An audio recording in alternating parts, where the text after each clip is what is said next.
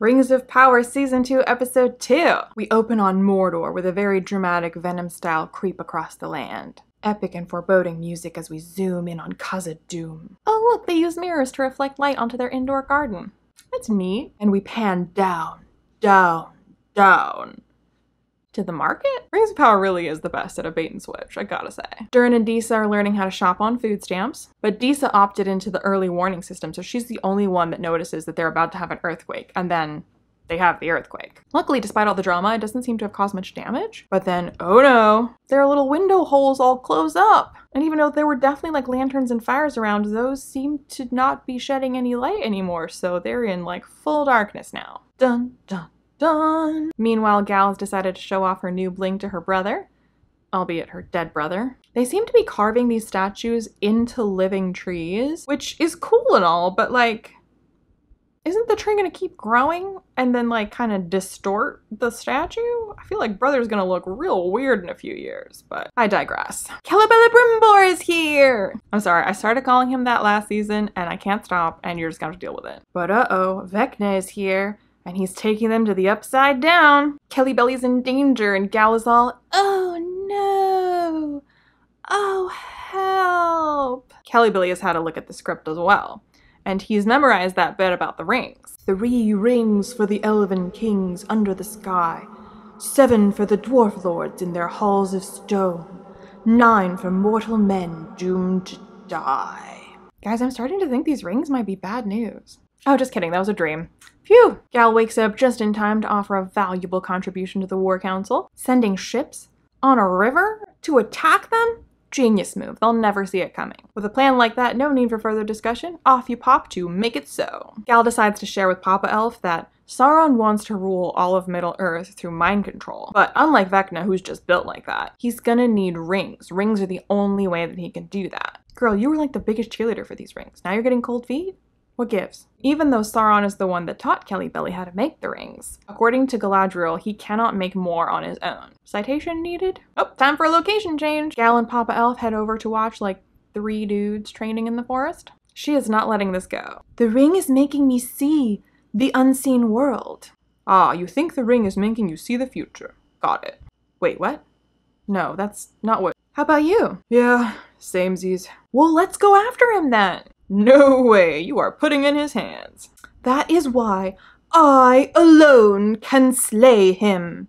Yeah, still no. Meanwhile, in Eregion. Hey man, sorry, Celebi can't let you in. No biggie, I'll just hang out here till he changes his mind. You see, Sauron is super tricksy, and so he extremely cleverly turns a little bit so that she'll be able to see his injury, which, being a lady, she will instantly pivot to caretaker healer mode and beg Celebi to let him in. Sauron really is just the most cunning. He won't leave. Oh, he'll leave eventually. Promised Gal I wouldn't talk to him. But...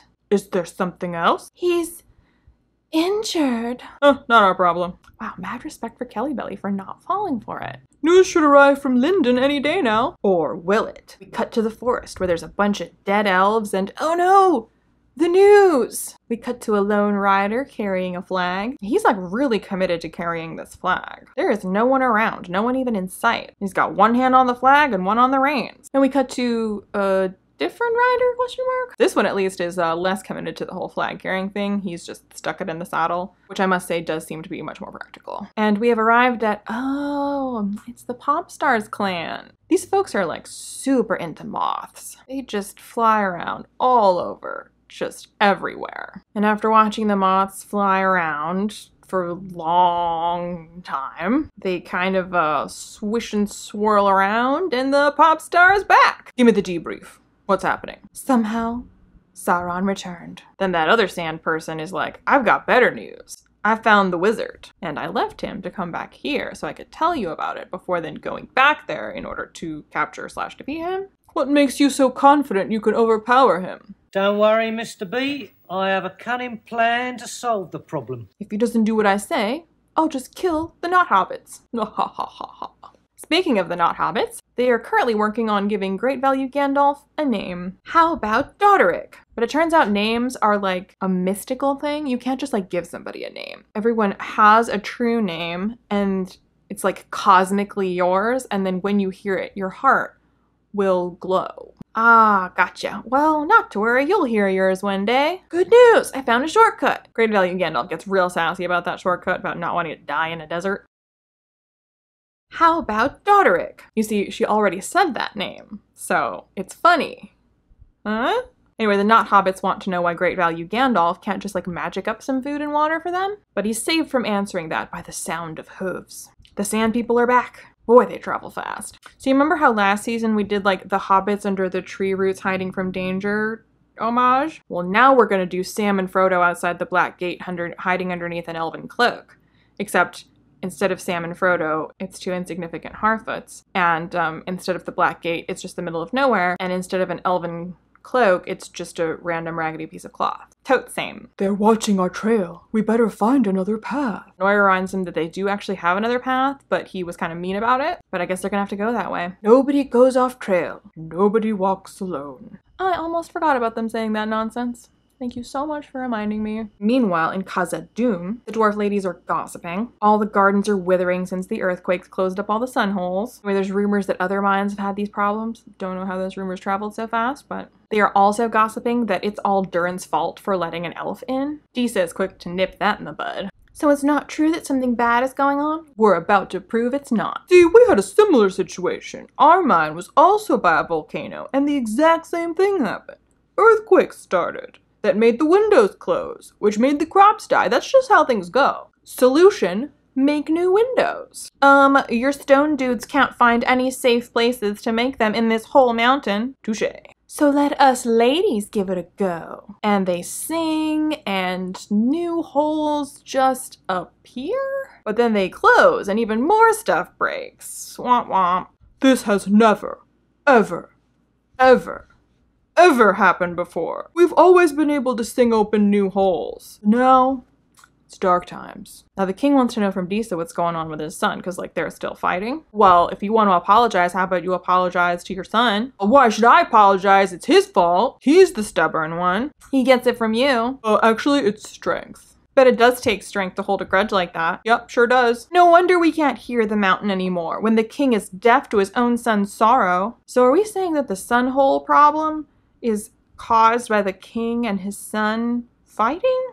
Is that how that works? Meanwhile, Durin is finally having to do a hard day's work, but he's getting bullied by the other miners. But not to worry, he and his wifey still live in basically a palace. Kids won't eat though, because, you know, times are hard and the food is gross now. Why not get crops from the surface? Great idea, why don't you go tell your dad that? I feel like this whole holes in the rock amplified by mirrors system would not be sufficient to provide light to crops that are being grown in sheer rock to feed like an entire mine, but what do I know? Anyway, Durin will not talk to his dad about this. If he hadn't thrown Elrond out, we'd have plenty of food. Okay, so the sun hole problem is not caused by the father and son bickering, but it's caused by the dad throwing out the elf? I'm sure glad they understand how stone works, because these connections are way beyond me. Meanwhile, in Lindon, just like his pal Durin, Elrond is now also having to do hard labor. Gals come to tell him that their messages to Kelly Belly have gone unanswered. So therefore, Sauron is there. And she and a group of companions are gonna head out yonder to check it out. You wanna come? I'm just a politician. Yeah, but Dad trusts you. Does he though? Anyway, Elrond is still not down to go. Listen, okay, Dad won't let me go by myself. I can only go if you come too. Oh ho ho, and why is that? He doesn't trust me to be alone with my ex. So, you love breaking the rules. Dad is right. Sauron tricked me, and he'll probably trick me again. Tricked you? Girl, he played you like a fiddle. He's playing all y'all. Okay, fine, yes, that's why we need you. Nah, this is not my problem. Y'all want to wear the rings? You can deal with it. Please? I can't fall for him again. Emotional flashback of her sitting next to Halbrand. Just sitting, doing nothing, saying nothing. Very, very emotional. Why is it that we're sending her again? You don't send a drug addict to take down a dealer. I'm just saying. Girl, you are still down bad. No way I'm getting involved. But you promised to help me. Yeah, still no. We cut to Elrond, who's gonna go have a chat with Grandpa Elf, who is shaving, question mark? Do you not want to live in beauty? Yeah, that doesn't sound like a shady sales pitch. And then Grandpa explains death of the author theory, but Elrond's not buying it. So Grandpa pivots to, with great power comes great responsibility, and this is more effective with Elrond. Meanwhile, Great Value Gandalf and the Not Hobbits are trekking across Arrakis. Well, he is trekking. The Not Hobbits are getting dragged. But this proves to be too much for Great Value Gandalf, and he passes out, so they swap. And then Samantha-wise spots a well, dead ass in the middle of nowhere, which seems sus to me, but oh, and would you look at that? It is a trap. The Sand People are back. So they found water, they built a well, and then rigged it so that it would ring a bell anytime like a weary, thirsty traveler came by so that they could kill them.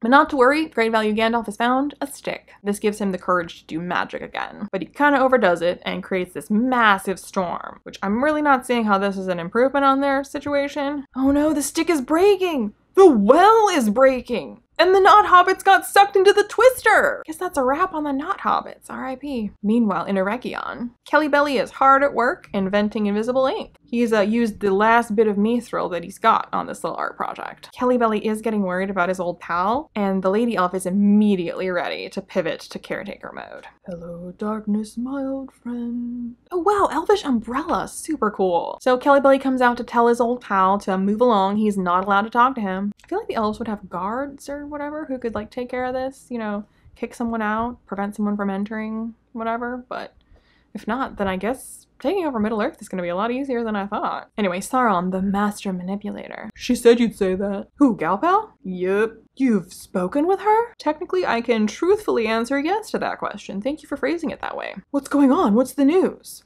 Oh, they haven't been keeping you in the loop? Well, this is awkward. You see, Sauron cleverly intercepted those messages so that Kelly Belly would get butthurt and therefore immediately trust Sauron. It is a perfect plan, really. Ain't that just the way? You work, work, work, and they take, and now he decides to leave. I know when I'm not wanted. Just takes you about a day to work it out. Wait! Tell me, did the rings work? You mean did they stop the tree plague that was also affecting all of elf kind? Wouldn't you, like, I don't know, notice a sudden drastic shift like that? Oh baby, did they ever. You have no idea how amazing it feels. After all these centuries, to finally create something. Wait, he's never made anything before? I thought he was like the master smith. Are you my friend? Of course. Okay, bestie, then. I gotta come clean with you. You got it, friend. Whatever it is, I can take it. Cool, yeah. So, can you make some more rings for men? Whoa, partner, that's crazy talk.